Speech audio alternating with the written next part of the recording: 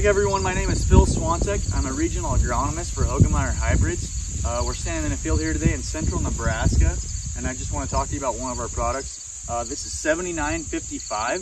This is a 109-day Leptra product. The first thing you'll notice when you husk back in here is this deep yellow, almost orange grain color to it. This product's going to have awesome grain quality.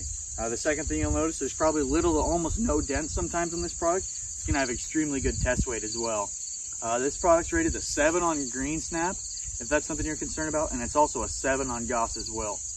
This product fits across a wide variety of acres, and I'm really excited to see it as we get a little further into harvest here this year. Thanks.